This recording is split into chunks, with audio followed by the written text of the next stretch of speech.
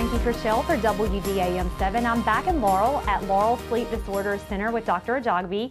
And last time we were here, we talked about sleep apnea in pretty good detail, but there are some other things people need to be cautious about when it comes to bad sleeping habits. Yeah, one of the most common causes of sleep problems is insomnia. Insomnia is so common that almost everybody has had it once in their lifetime.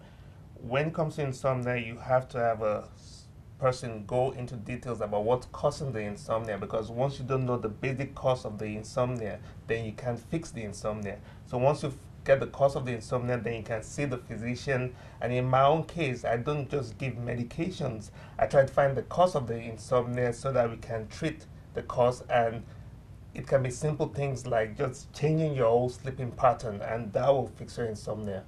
Now, you said most people have experienced insomnia at some point. How long of a period of time would someone need to say, this has gone on long enough, I need help? So after 3 months of having problems with your sleep, with your insomnia, you need to see a sleep physician so that we can find out what's going on with that.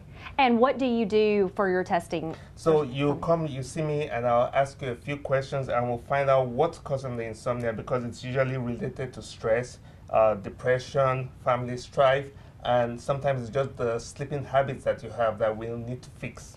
Okay, and will that require multiple visits? Oh, the first visit, by the second visit, we should have it in control. Oh, that's great. Yes. I didn't know it was such an easy fix. It's an easy fix with me. And as a reminder, you do accept insurance? Yes, we accept both insurances. All you need to do is give us a call, and we'll call your insurance company, and we'll get you situated. Thank you. Easy enough. Thank you for having us. Thank you very much.